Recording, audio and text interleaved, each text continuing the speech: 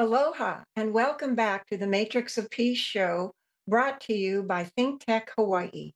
I'm your host, Phyllis Blees, and the CEO of Peace Through Commerce. Joining me today is our guest, Joan Blades, to talk about how to avert another January 6th catastrophe by creating trust in elections. Joan knows something about helping to avert a mass action like this. She is a successful political activist and the co-founder and past leader of MoveOn.org, a public policy group and a political action committee. Because the results of the 2024 US elections are going to be questions, Joan and her team at livingroomconversations.org offer a scalable, structured conversation tool that can begin to achieve some key outcomes that will lead to trust in elections. So with that, aloha, Joan. Hello there. Great to be. Very glad to have you calling in, I know, from Berkeley. And just to review where we're going to be going today, what prompted you to start this initiative? We can see what's coming. We know that trust in elections is at a low. And if we don't do something now, we have every reason to believe that there's going to be serious trouble come November. So we have a short clip to bring into the room the reality of that possible outcome. And if Mike would play it for us, let's just go back to those days on January 6th when the election was contested.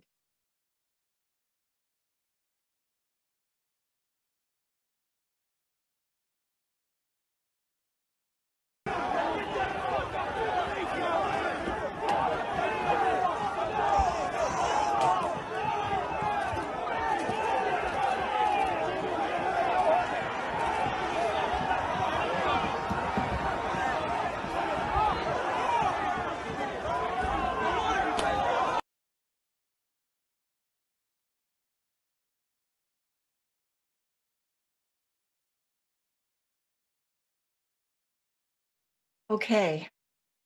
That was brought to us by the Library of Congress, that video clip, and it was created to send out, as people could see the 800 number there, a request that every citizen in the United States participate in finding the people who perpetrated that atrocity and bring us to justice. And that's the tail wagging the dog of where we want to be coming up this November. We don't want that.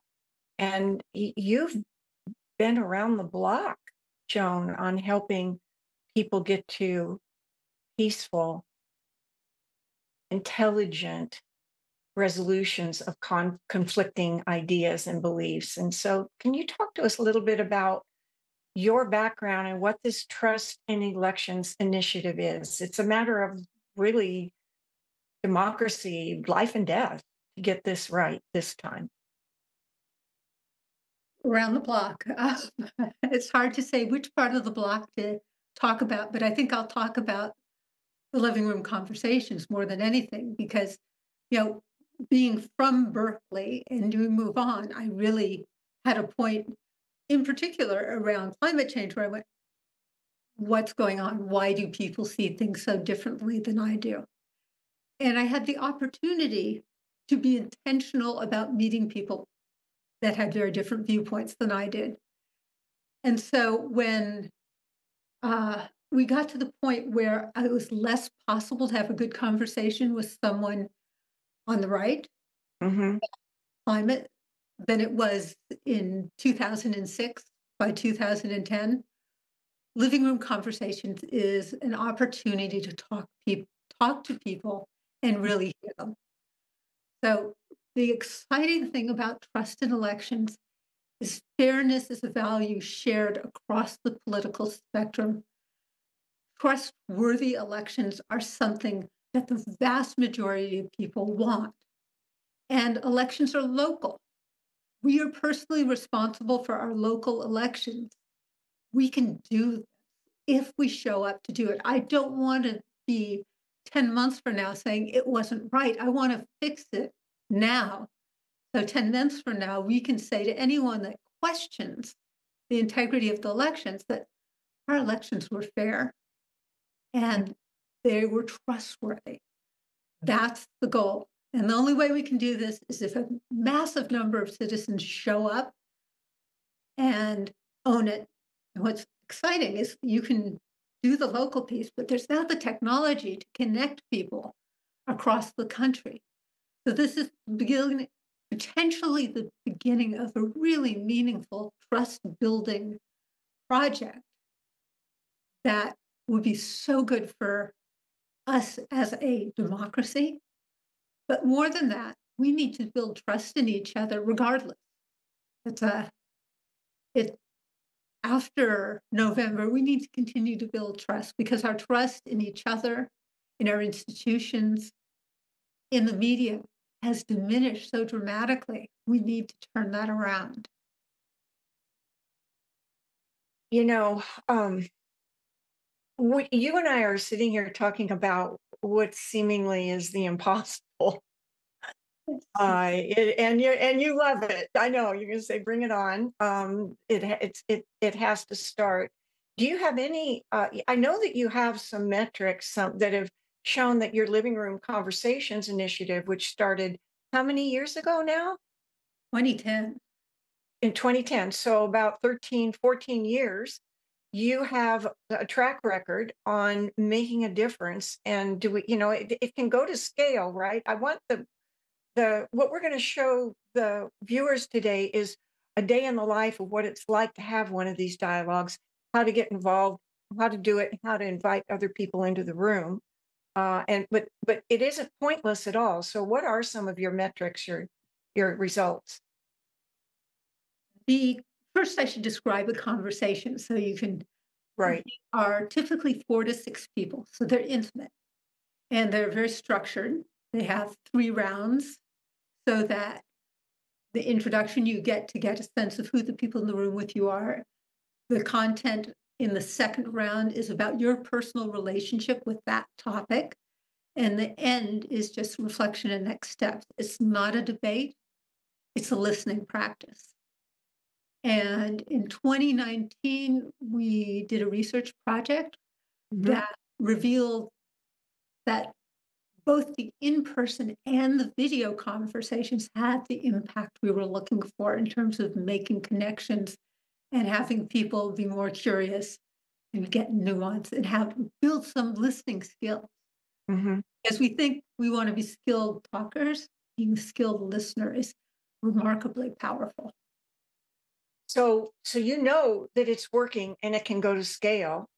I know that people want to talk about this. So you got a need. People need to be talking about it. They want to be talking about it, and you have a very curated process that's been tried and true through living room conversations that you're now porting over to this Trust in Elections initiative. And I want the audience to know. I mean, I didn't check with you about your political where you are in a political spectrum, but I want people to know where we're coming from, where I'm coming from at Peace Through Commerce, is a transpartisan place, if that means anything to you. That we don't identify with any party. We identify with unity. And one of our beliefs is that values unite, but beliefs divide. And our work is to get towards this. You talked about it. Everybody shares the value of wanting to see elections that they can trust. And you're positing that everybody shares that. So now what do they do to coordinate their beliefs, even if they're different? And so we just want people to know that we want to allow that listening component wherever whatever perspective you're coming from so that you can move into true dialogue So and as you not debate. Yeah, not that debate is wrong, but true dialogue so with as you talk healthy. about the trust Yeah. uh, being transpartisan, I'm clearly a progressive. Um, and but I have partners that are conservative, and living room conversations was started with conservative and independent partners. the conversation guides are open source. So it may be you have one living room conversation a weekend, but we could have 10,000 in a weekend because it's open source and doesn't require a facilitator. That conversation guide Mhm. holds the conversation in a really uh, productive way. And we've been doing them in libraries, we've been doing them in schools, in addition to living rooms and in faith communities. So it's a good thing for a community to build their connections. A lot of them do them monthly. Mhm. Some individuals do them weekly because they just enjoy that way of having a conversation that is deeper than your average run of the mill conversation. This does sound like the slow food movement applied to dialogue. It weren't it's and yet I do believe we're gonna get the traction we need before November if we can catalyze these these living room conversations on the topic of trust in elections widely. And I know you have a platform for local and national conversations. So let's get to the meat. We have an opportunity today for people to actually go through what it's about.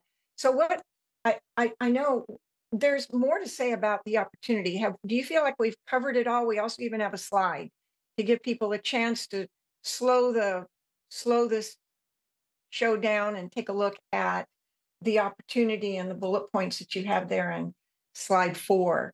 Do you feel like we've talked about each of those, or is there something else you want to I, highlight before? I think it's important for people to just realize that you have a lot of impact locally.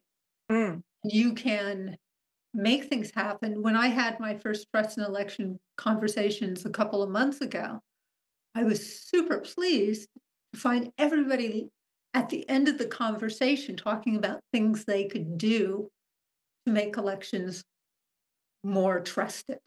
mhm, And it's going to depend on the community you're in, whether, how far along you are. And the reality is, we may think we know about our local elections and say, yeah, they're trustworthy. But once you talk about it, you probably want to get a few more details because if then you feel confident, or if you have any places where you think, wow, we could do it a little better here, mhm. you can make those changes so that then we can connect people across the country to talk to each other about why they believe their local elections are trustworthy. And that's, it's the beginning of building. It's not the final destination. There's all sorts of great groups that we already have listed on our Trust in Elections page at Living Room Conversations that have more resources so Mhm. people can do workshops if they need facilitation because 4 to 6 people is a really good number for having an intimate conversation. But if you need to make some changes locally, you may need someone to help with a larger group event to focus everyone and be effective. And there's a whole dialogue and deliberation community that would love to do that, and mediators, and that's there's richness out there. We just need to tap into it. And are some of those resources available on livingroomconversations.org? It's .org, right? Yes. Uh, .org, and you go to we will give you the link within this show, or we'll leave it in the breadcrumbs where the show lives online, where they can go and they can get a kit, right? They can download a kit. You might be able to put them in touch with facilitators, or they could read about resources for facilitation and bridging divides. Go ahead. I can tell They you can want. scroll to the bottom of the page and they'll see there's numerous links to other organizations that have really good materials for trust in elections. Okay. And I just want the viewers to know, I think Newsweek covered a story on your Trust in Elections initiative. You've gotten grants from Fetzer Institute, which is very high. Is that right? Very high level. With our High, research back. highly respected folks there trying to make the world a better place. And so, for those of you who want to try this out, you couldn't be in a more loving and wise, I think, support group to help you through this conversation and dialogue experience. Also, what I like, Joan, about the platform, if you meet weekly or monthly, that allows for changing in events and changing in who's running and what the issues are. It allows for the people to digest together these changes in the landscape that we're all working towards trust in elections. We have over 150 conversation guides, Ah, and often people start with one conversation and it can lead to another. We have a couple even linked on the conversation page because, you may have the trust in elections conversation, but then you may find that some of the people want to have does my vote really matter conversation or a conversation about elected officials because, we've seen that people that are elected to school boards and people that are elected to help with polling in some communities, they found that to be punishing. We mm-hmm, don't wanna punish good people that show up to try and help their community. Can we make our communities resistant to that kind of behavior? I think taking that ahead of time, having that conversation, and creating clarity in the community is, this is the kind of behavior that we want, this is the kind we don't want. And, mm-hmm, you know, violence around elections is part of what we don't want. right. People to feel safe. So, in that regard, we have a slide that we could share that takes people. You've shown telling us two steps of the process. We want to kind of go over it again, and and then we'll look at how this process fits in the larger ecosystem of society through the lens of the matrix of peace. So, do you want to just recap 1 and 2 and tell us a little bit about rounds 3 and 4? Well, um, rounds one, if you have a very diverse group, it's particularly important to get a sense of people's deeper values. You kind of go, oh, we listen to each other when we feel connection to them in a way we just don't listen to each other Mm-hmm. if we're not connected and seeing each other's humanity. And that's one of the things we've been having some trouble with is not seeing each other's humanity. That's is actually very disturbing. And for the topic, it's like, do you trust your local elections? You talk about if you trust, why you trust, what is trust to you? It's a reflective process. And as we listen to each other talk about it, we often find that we deepen our own understanding of our own beliefs. I find that again and again in living room Mm, conversations. And the final round, is short. It's just reflection and next steps. mm-hmm. And this particular conversation really seems to lead to next steps, which honestly thrills me. Because in this case, I think we need to take some serious next steps. Mm-hmm. You started out by saying step 1 allows people to understand each other's humanity. And that is a distinction between your moveon.org platform, which wasn't at all, that was just all internet, right? You voted through internet. And what happens with living, not that one's better or worse than the other, but in the way they're different. By having these conversations, you do meet people. It isn't just blogging or Twitter's X, or it isn't just people doing anonymous, faceless rant. Okay, It's I gotta stand up for living room conversations there. Not yeah. for Move On. Move On did house parties. They did Oh, I didn't vigils. know. They did there was Okay, all sorts of in person as well as it's meeting people where they're at. I okay, always want to, as an organizer, I want to meet people where they're at. right. And the reason this project is a lot more challenging than any other I've taken on is because it's meeting people where they're at a time when people have been trained to distrust each other, gotten more and more anxious about talking across differences. Hmm. And we're trying to bring down that discomfort and fear Hmm. and nurture the we are in this together because we've stopped feeling that sense of in this together in too many cases. Hmm. And it's a bigger ask to ask people to show up personally Yeah. in this kind of conversation. Showing up with a group of people that agree with you doesn't feel very scary and it's really lovely. And I love to do it.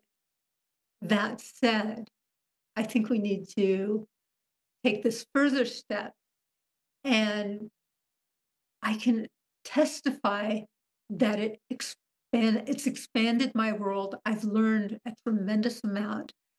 You know, people go on these very adventurous vacations. Think of this as an adventure. And Yeah. because it is. And we have all sorts of differences, but we can find the connecting spots and move out from there. Hmm.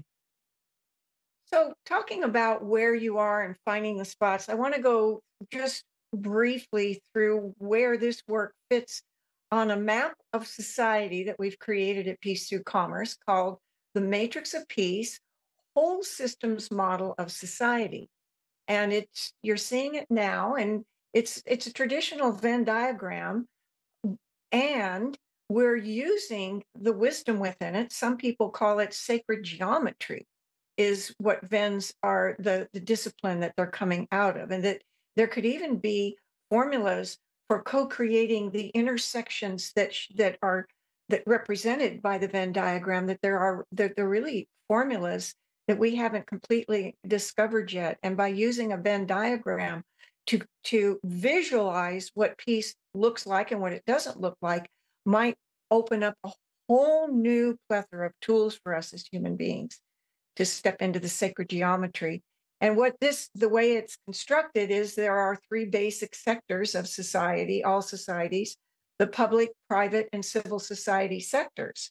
And you can call them community and laws and business at maybe middle and developing countries, but every basic society with sort of three or more people has these overlapping sectors. And overlapping is the key. When they do overlap, they co-create what we believe are the necessary but sufficient conditions to societal peace, and that is justice, prosperity, and sustainability. And each of the intersectionalities of the sectors can co-create those outcomes, or not. And when you have all three, justice, prosperity, and sustainability, you then have those necessary but sufficient conditions to support societal peace. And when you don't, we'll look at the next slide.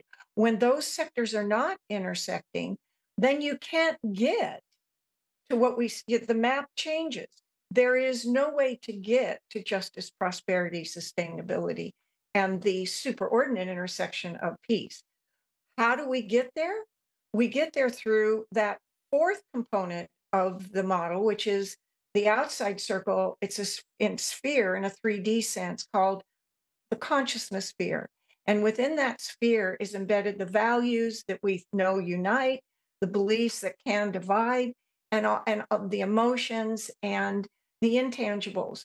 And where living room conversations and this trust in elections initiative platform lives on this model is working in the consciousness sphere, helping move people from outside sector thinking, silo sector thinking, into the intersections of justice, prosperity, and sustainability.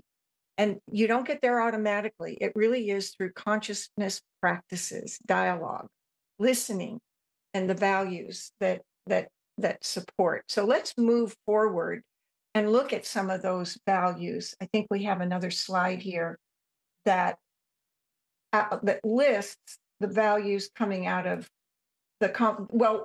we have conversation agreements. Let's talk about that first. So these agreements actually embody the agreements that you have listed through the kits that people can use. It embodies those shared values. So in just a few minutes, if you want to touch on a couple of them. Well, the be curious and listen to understand, which we start with, that curiosity is incredibly Mm, powerful. If we can be curious without doing the judgment piece, it opens us up and showing respect. People don't, you've lost the connection if you're not showing respect. This is all about owning your part of the conversation. I know so many people that have found these conversation agreements, which people go into a conversation and they know how to do this. This is basically what we learned in kindergarten, mhm. and they're good at it, and it's a reminder, and then they take it beyond their living room conversation into their lives in very productive ways. Um, I can't recommend the conversation agreements enough, and there's a long form of them that goes into more detail about it on the website, but this is the essence of it. Right. Well, and when they see these agreements, it allow them to talk about that. And what does that mean to you? And show respect and suspend judgment and note common grounds and be authentic and welcoming, purposeful and to the point, and own and guide the conversations. Those are the shared values that help move people into what we call matrix intersectionality, on the road to justice, on the road to prosperity, on the road to sustainability, sustainable behaviors, and peace. And we have just a minute, maybe a half a minute, to share conversation topics. You've raised some of them. They're on the next slide. There's 5 bullet points there that start the conversation. So, what impact does trust or the lack of trust have on you? Or when in your life have you intentionally built trust? How do you define trust? And when you think about voting, what hopes and concerns do you have for building trust? And those are excellent prompts.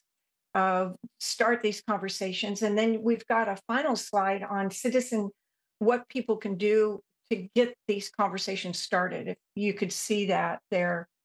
I'm going to have to be directive here because we're running out of time. But you already said these conversations, hundreds are happening today, where people get together as friends through libraries, through faith communities, through national organizations like the League of Women Voters or Rotary. These are natural affinity groups within which you're going to have different beliefs, but hopefully shared values. And we can build on that. So, uh, any final parting comment, Joan, before I whisk us Thank away? you. I want everyone to try this and then tell us about it, because you learn, we need to learn, and then we need to share it with others. We need your stories. We need your stories of how you impact your community. We It's do. We exciting. do. So, everyone, we'll have to leave it there. You have been watching the Matrix of Peace show, brought to you today by Think Tech Hawaii. Sorry, got a little interference there. I'm your host, Phyllis Blees, the CEO of Peace Through Commerce. And joining me today is our guest, Joan Blades, talking about how to avert another January 6th catastrophe by creating trust in elections. And you can do it. Only you can do it. Mahalo, Joan, for joining us, and mahalo to our viewers for tuning in. We will be back with another edition of the Matrix of Peace. Aloha.